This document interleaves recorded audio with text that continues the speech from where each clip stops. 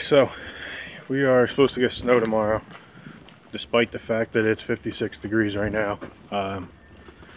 So I gotta get the truck ready. I'm supposed to get like I've heard 6 to 10, I've heard 10 to 14, and then I've also heard 1 to 2 feet. So hopefully it's not 1 to 2 feet. That big storms, they suck. And it's supposed to be a wet, heavy snow, so that's gonna make it even worse. So I got a phone holder for my truck. I got to look for the Bluetooth, and because that's a pain in the ass. Once we get this much snow, there's going to be customers and people calling, you know, all hours, all the time. And with this being a manual trans, it's just a pain in the ass to have to stop what I'm doing just to talk on the phone. So I got to clean out the salt bags and then straighten up the inside and get it ready to go. Alright, so I think we're good to go. Check the oil.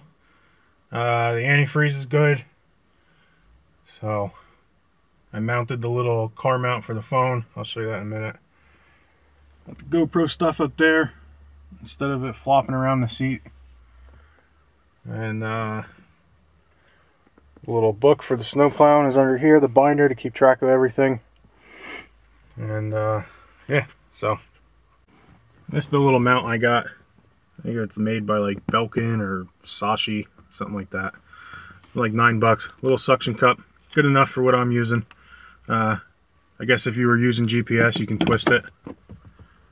And then I ended up taking the vent clips that it comes with and just running the wire up like that. I always had the defrosters on when it's snowing, so keep the wipers nice and clean.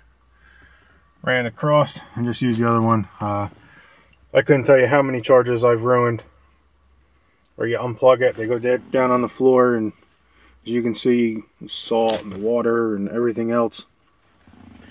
You gotta plug it into your phone the next time, it's all corroded and shot, so that'll be nice. And I can't find the Bluetooth, so I'll have to run to Best Buy tonight and pick one up. I got everything in the back situated. I usually run 2 shovels in case one breaks or in case we both have to shovel.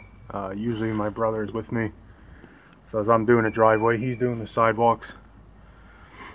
Little bucket, and then I stick those shovels right up in the sideboard and the body, and believe it or not, they stay there, so it's nice. You hop out and you can reach right from by the door and grab them and go. You don't have to climb up here.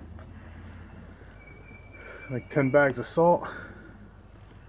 The blower, which I don't think we're going to need that. I think it's supposed to be heavy snow, and then the gas can's on the other side, so we should be good to go. Hopefully we'll put this baby to use too. These people are getting smart. They're watching the weather, so they know if it gets warm the next day, they're starting to tell me, oh, don't worry about salt. So, alright, hopefully I see you guys next time when it's dark out.